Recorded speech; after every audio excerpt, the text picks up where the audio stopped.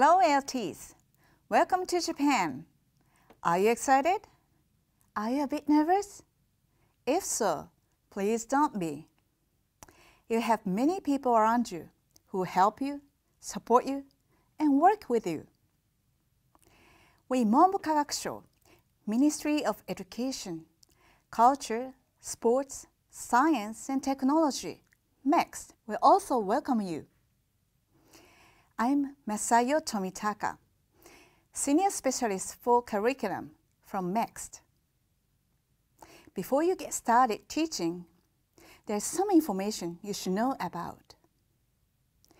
In this series of ALT videos, you learn about the Japanese education system, the national curriculum standards, and expectations for ALTs at school. I hope you enjoy watching and learn and think a lot from these videos. The aim of this video series is to help you understand what Japanese school education is.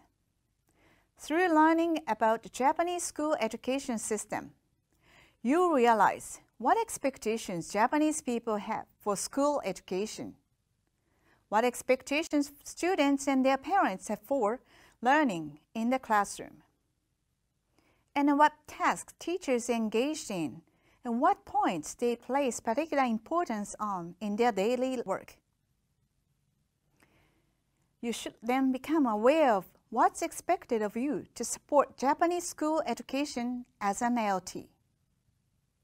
So, I really hope that this video will help you, and I'm sure that you'll be more confident in yourself as an LT after watching this video.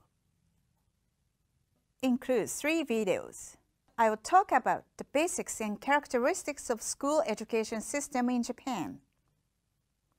In the second video, you learn about the national curriculum standards. In the last video, you learn about expectations for LTs at their schools. Here are the contents.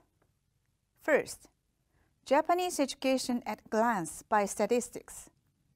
Second, laws relating to school education.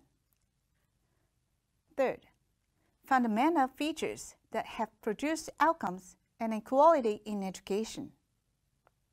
At the end, you have time to think. Now, I'd like to talk about some information related to Japanese education. Please have a look at the map of Japan. In Japan, there are 47 prefectures and 1,800 local governments in cities, towns, and villages. There are 5,000 senior high schools, 10,000 junior high schools, and 20,000 elementary schools. There are 1 million students in each grade. This graph shows the highest level of students' achievements as measured by the International Students Assessment conducted by OECD PISA 2018. As you see, Japan is at the top level in the world, especially in mathematics and science. Moreover, the PISA 2018 results also show that Japan is among the countries having the smallest differences in socio-economic and cultural standards among students, and indicate the very small degree to which socio-economic and cultural standards affect students' scores. This means there are not significant disparities regardless of where the schools are located, whether the schools are big or small, and even whether the school district has an economic advantage or not. What has been actualizing these outcomes and equality of education? What do you think? You may have some ideas. It might be because of the characteristics of Japanese people. It might be because of Japanese school culture. There are no absolutely correct answers. But at least we can say that laws regarding the school education system have been playing an important role. Next, I'll talk about laws regarding the school education system.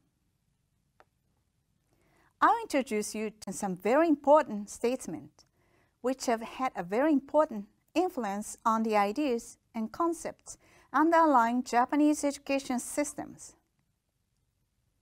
Ideals and principles of education based on the Constitution of Japan. All people have the right to receive an equal education.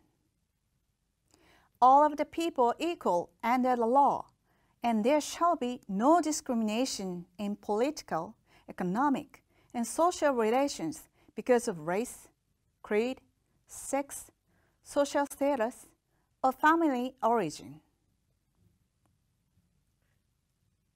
This shows the aims of school education from the Basic Act on Education.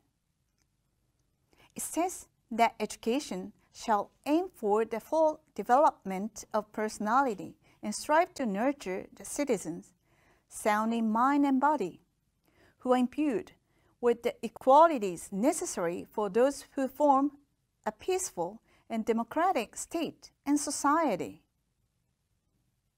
The Basic Act also ensures the equality of learning opportunities and the quality of education. Quote, "The national government shall comprehensively formulate and implement educational measures in order to provide for equal opportunities in the education and to maintain and increase educational standards throughout the country." Now, you know the basic ideas and background of education in Japan.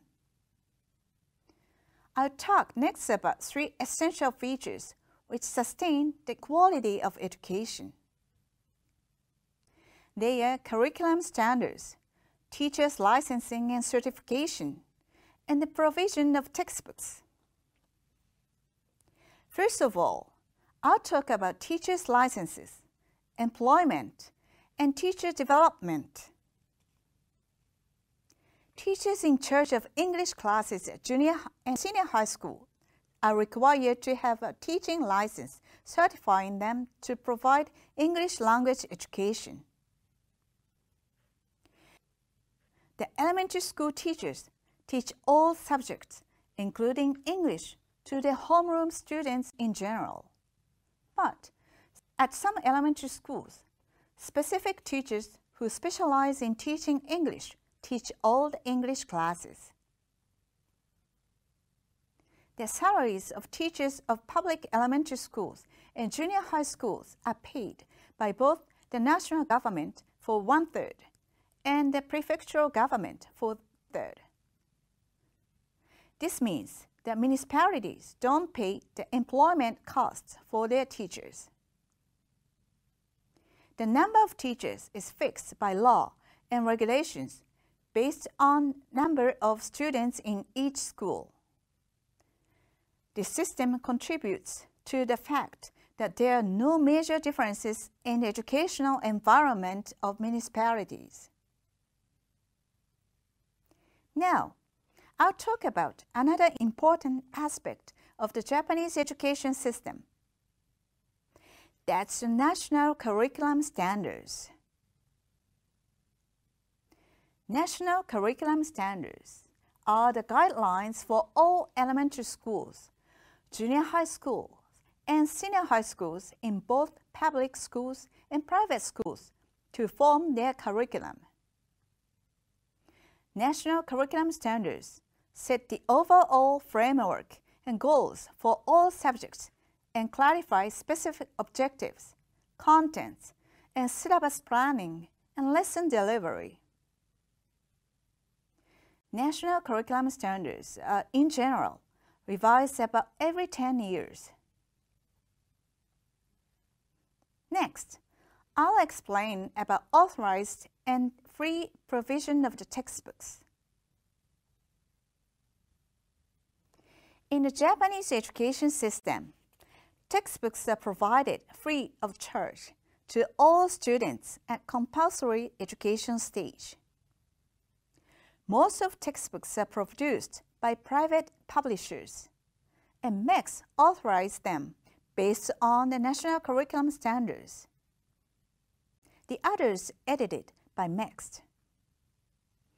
The local Board of Education or each school, in case of private schools, adapt the MEX authorized or the MEX authored textbooks they want to use.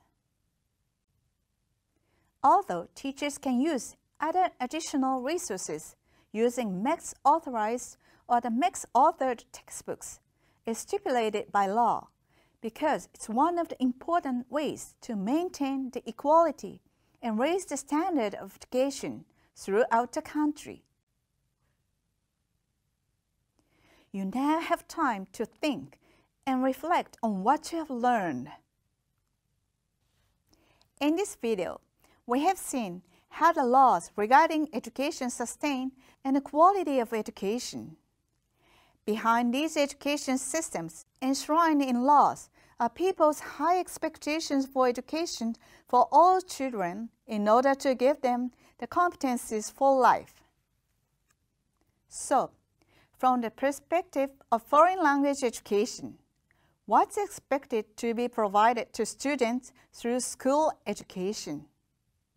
What do you think? In the next video, I'll talk about what's expected of schools in regards to foreign language education by introducing more about the national curriculum standards. Thank you for watching and see you at the next video.